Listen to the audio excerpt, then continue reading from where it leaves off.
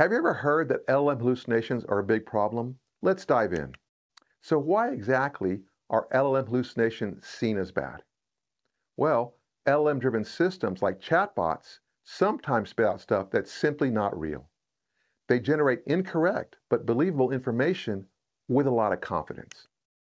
So could these LLM hallucinations ever be useful? Yes. There are use cases where hallucinations can be useful. Imagine channeling these hallucinations into use cases where creativity is required.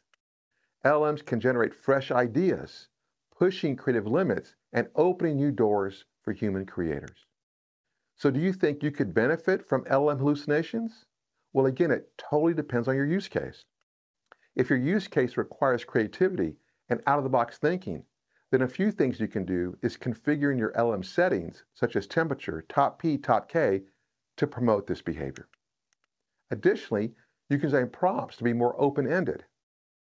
Curious to learn more? If so, dive deeper on my channel and start your AI journey today.